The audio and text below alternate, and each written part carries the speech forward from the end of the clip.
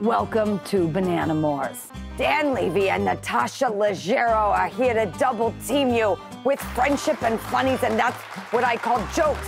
You know, call me old-fashioned. Hello, Drew Barrymore and friends. I'm Dan. And I'm Natasha, and we're the hosts of House Hunters, Comedians on Couches, Unfiltered on Discovery Plus, which actually takes longer to say than it does to produce an entire season. We actually shot 2 episodes just while we were waiting to log on to the Zoom. What's crazy, though, is even though we made 18 episodes of this show, this is the first time Natasha and I have actually been in the same space. And I got to say, Natasha, you got shorter.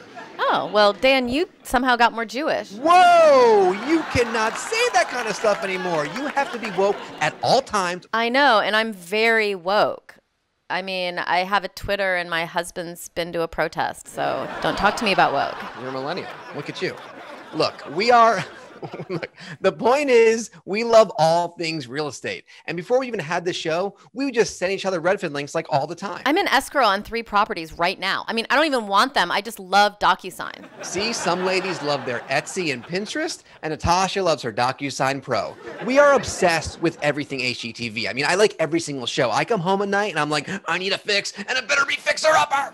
But House Hunters is my favorite, every spinoff. Every single one. But Including it's hard. ours. Including ours. Ours are the best. But it's hard to relate to that show if you live in any big city in America, because every episode is just unrelatable. It's like Dan and Natasha are looking for a 25-bedroom house with 2,000 bathrooms, a pool, a tennis court in the pool, and their budget is $5. I mean, you can't even buy salmon at Whole Foods with the amount of money these people have for a down payment.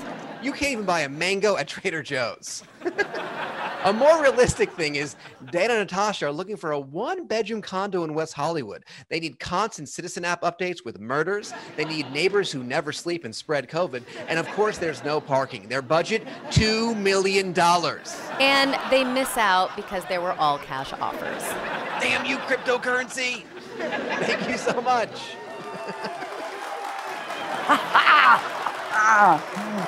Oh, that's funny.